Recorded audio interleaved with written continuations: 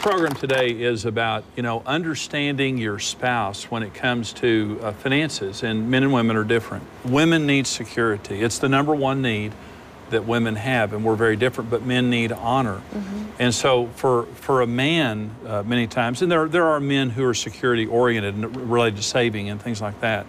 But the main thing is men want to have the significance of knowing that they're being a good provider, that what they're doing is being appreciated by their wives. But women need to know that their husband's going to be a faithful financial provider and faithful to them, and that the finances are going to be taken care of properly. Well, we've talked about this because in this show, when they talk about how some women are raised now, some girls are raised now with the emphasis being on get an education, make sure that you can support yourself because you can't trust a man to always be there. Right. And I mean, that automatically puts within a woman just the thought of, oh my gosh, how scary. And so your dependency is upon your career, on your college education, instead of what you have as a man and a woman in God. Yeah. And fortunately I wasn't raised that way, but I know a lot of people today are, and there's good reason. I mean, a lot of women are being left, and there's so much divorce right now, and it does leave them in a very scary spot. The conversation that a lot of families are having with their daughters is get an education, have your own career because you can't trust a man. Don't become dependent upon a man. And unfortunately, it's true. We know of circumstances where women have become very dependent upon their husbands, only to have their husbands leave them when they're in their 40s or 50s and they have children, and they're very, very vulnerable. And families need to be having conversations with their sons saying, you be faithful to your wife. Not just sexually, but financially faithful. And that means and many women are working outside the home today, and that's great, but women still need to be domestically centered. Women are happier when they're domestically centered. And many husbands want their wives to be more domestically centered, but for that to happen, you've got to step up and just say, you can become dependent upon me and I won't take advantage of that.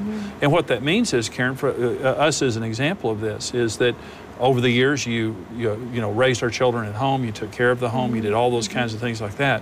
Well, the more you did of that and the older you got, you're not old, but I mean the older you got, is that the more dependent you become on me because I'm the breadwinner. Well, what that means is I have a tremendous responsibility not to take advantage of that and not to hold it over your head. And honestly, the healing that needs to come in our nation, and it's a healing, is where men are faithful and where men stop being, unfaithful, not just sexually to their wives, but to let them become dependent, and then to walk out the door and all of a sudden the wife is devastated. When divorce occurs, women are much more devastated than men financially. Men may see a little bit of difference financially, women are devastated financially. And so the need for security that women have in marriage related to money is men meet that need by saying, you can depend on me and I won't let you down. For better, for worse, for richer, for poor, in sickness and in health, I'm in this marriage state. And we know that there's a lot of people watching where the woman does work, and it's a mutual agreement that it's okay that she's working. It's not so much that she's working or not working.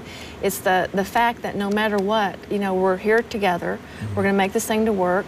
And I love the way money can play such a good thing, bad thing in a marriage, because honestly, when you come down and get the skills right of just the money language, learning each other, learning to respect, I mean, money can be such a blessing in a relationship. Sure. It doesn't have to be that volatile. I can remember so many times, oh my gosh, I dreaded us talking about money. Oh, I did too. It was like, oh my gosh, do we have to talk about this? And you would do your stonewalling and I would do, the passive aggressive stuff. And I mean, I just dreaded it. And now, and I've always been able to take care of the finances because I worked at a bank. And so I knew how to do the checkbook. I knew And that's what you do, and it's great because we agree on everything. Yeah, but you do a great job. And so I didn't have a fear of, taking care of it or dealing with it or all that. It's just that you and I were so different. And I remember you get that, come in here and we need to talk. It's like, no, I don't want to talk because I knew this money thing would come up, and it would just freak me out. And so, but actually, I remember the more we started learning the skills of what it really meant, that it wasn't. we were such an attacker of each other as far as the person being who our finances was, instead of figuring out that our finances were a separate issue for who we were. That's exactly right. You know, and once we began to respect, you know, the fact that, yeah, you see it differently, it doesn't make you, you know, weird, like, you know, you used to call me weird. But, you know, once we started talking it through, I'll never forget the freedom we got when we did a vision retreat. Right. And we did that vision retreat, and we were talking, and I remember I dreaded that subject coming up, but we sit there, and it was so neat because you said, okay, let's pray about it. And so we both prayed about it separately. And then we came together and we said, what are we going to agree on? And I thought, okay, this might be able to work, because no longer were we trying to enforce what the other person wanted. We were finally coming to a place where we could learn to agree on what would make us both really happy. Well, and that's the entire issue, Karen, is that it's a partnership. Yeah. And we both have something to give. And again, in our family, I'm the breadwinner. You know, I work, but that's just one part of what I do. You manage our money. You do a great job managing our money, but you're also a very good money manager as it relates to spending. You're very wise and those types of things.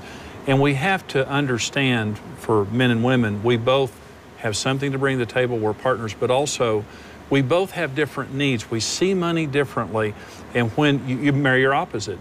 And when you're doing your best in marriage, it just means you're a team. And you respect each other, and you're making your best decisions when you're making your decisions together. When you're at your worst financially in marriage, it means you're judging each other, you're shaming each other, you're trying to control each other, you're in a battle the way Karen and I used to. You can have financial intimacy in marriage, but you just need to understand that your spouse is different and learn to talk and learn to pray and things like that. Thank you for joining us. Experience the life-changing series You, Me, and Money on CD or DVD. Follow your interests and get social by connecting with Jimmy and Karen and the Ministry of Marriage Today on Twitter. Happy Happy Love will supercharge your marriage with practical tips, wisdom, and inspiration for every stage of marriage. Visit happylovebook.com. Looking for your next great book? Start reading instantly with Marriage Today's ebooks, now available online. Marriage Today's latest book, Lifelong Love Affair, is an essential tool couples can turn to again and again for inspiration and strength. Order your copy today. Become a rock-solid partner today and equip yourself with the tools you need for a successful marriage. $14, $28, or $56 per month. Choose the partnership level that's right for you. Become a rock-solid partner today.